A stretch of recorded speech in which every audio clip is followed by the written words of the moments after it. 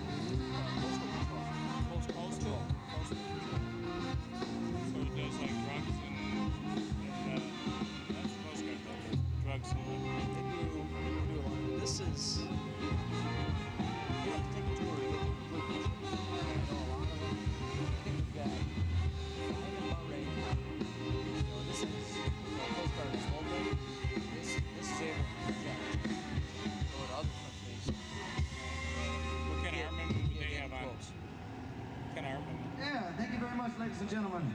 That, of course, featured on trombone musician third class Greg Leggett once again. They're going to be giving tours all tomorrow.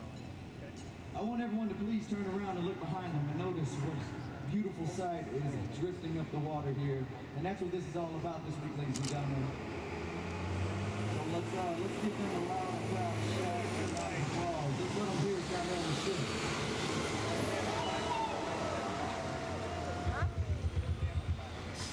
That's right, and that's why we do what we do.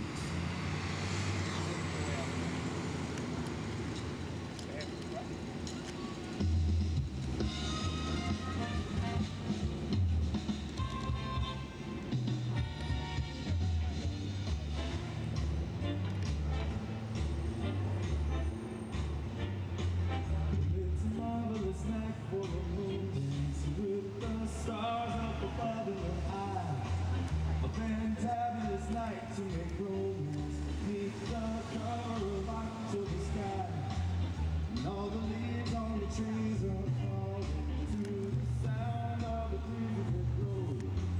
And I'm trying to please to the calling of your heartstrings that place on my road.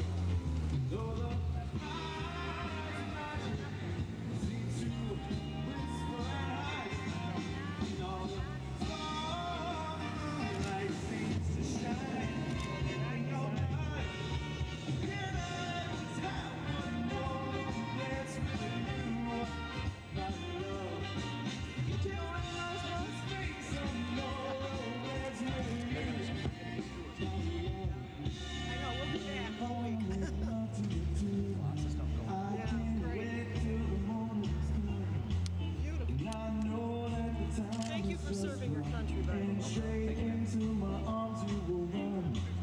When you come, my heart will be ready to make sure that you're never alone. There and then all my dreams will come true. There and then I will make you my home. Know that night seems to shine in your eyes. Know that night seems to shine in your blood.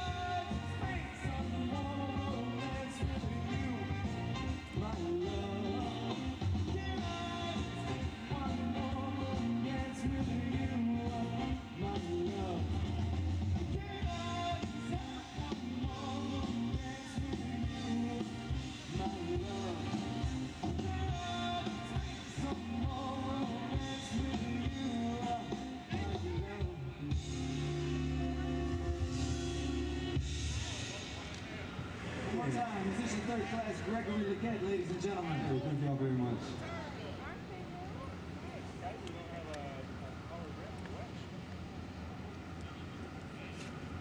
Alright, so we're going to change the flavor a little bit. We're going to do an instrumental. Like I said, variety, ladies and gentlemen.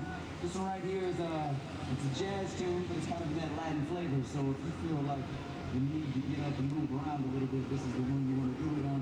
We hope you enjoy this tune entitled Soul Songs.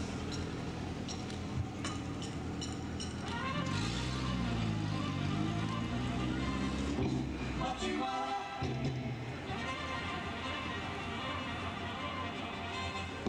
What you want?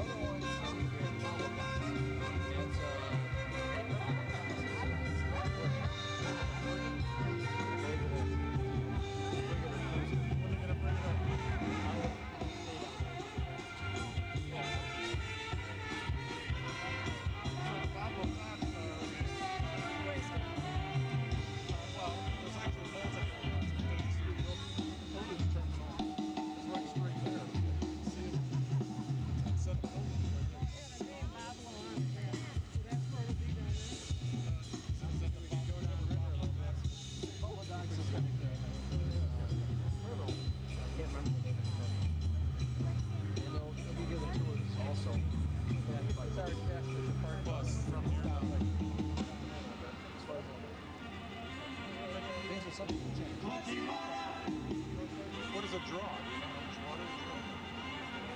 He said this was 7 foot. I draw 7, so we can go to ship. That's what it means. Thank you very much, ladies and gentlemen. Much more We're going to versatile. do one more song for you here, and we're going to take a very short step break and come back and hit it for you again. We want you guys to really have time to turn around, go check out the ship, and watch me pull up here. Oh, yeah. Starting out already. It's going to be a great Navy week, and I know it is, and I know you're going to love it. But before we take that step break, we're going to do one more. I would like to say on behalf of Rear Admiral David Stein, who was service training tonight, and our boss, Lieutenant Patrick A. Sweet, Navy Band Great Lakes, we're going to Ensuring freedom of the seas for commerce, travel, and basic human rights is a fundamental mission of the United States Navy, Marine Corps, and Coast Guard. Across vast distances, amidst great danger. More than 40,000 sailors deployed aboard nearly 300 ships are on the watch 24/7 to defend and protect our homeland. Today, this mission is familiar, our nation's strength a given. But its genesis took place 200 years ago in a very different world. The year is 1812. A small young nation only recently independent once again goes to war with the mother country, one of the most powerful empires on earth. Freedom of the seas is the core cause of the conflict. For years, the rights of American ships and sailors have been trampled by Great Britain as it seeks advantage in its global struggle with France. The war will be bitter, unpopular, and polarizing on both sides of the Atlantic. It will also provide a stunning surprise. Through 3 years of battle, a tiny, unheralded United States Navy stands up to the mighty British fleet, stunning the world in a series of ship-to-ship engagements decided by superior American technology, innovation, and determination. These are moments etched in American history. The USS Constitution, Old Ironsides, in all its glory. The Battle of Lake Erie, as a determined American flotilla sails forth to secure a pivotal victory. And one night near Baltimore Harbor, where a solitary figure sees his nation's flag still flying over embattled Fort McHenry, and in the dawn's early light puts pen to paper to write the Star-Spangled Banner. The War of 1812 gave us much more than a national anthem. It unleashed an American Navy, a Navy that to this day has proved essential to our nation's survival and prosperity, protecting international commerce, enforcing trade laws, and ensuring freedom of the seas. It is a global mission with global consequences. More than 90% of all international trade travels by sea, and 95% of all telecommunications travel under the sea. Our Navy's ability to operate forward is what protects these sea lanes and keeps the most serious threats far away from our shores. What began in 1812 has matured into today's Navy, Marine Corps, and Coast Guard, with a quick response capability second to none. Be ready, be rapid, be there. For warfighting and for humanitarian assistance in response to natural or man-made disasters. Freedom at sea in 1812. Freedom at sea today. The United States Navy, Marine Corps, and Coast Guard, keeping the sea free for more than 200 years.